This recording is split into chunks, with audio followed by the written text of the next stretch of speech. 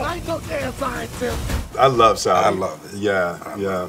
I'm very inspired by the Middle East. I've wanted to come my entire life and to also be a part of an artistic awakening that's happening in the region also, and the opening to cinema and global collaboration. I am ecstatic to be here, specifically during this time. The most unique things, I love how Saudi is blending the ancient architecture with the modern flavor, like sustaining, Diriyah, and even I thought Mariah in Al Ula was just brilliant to make it mirror, so the new world is reflecting the old world.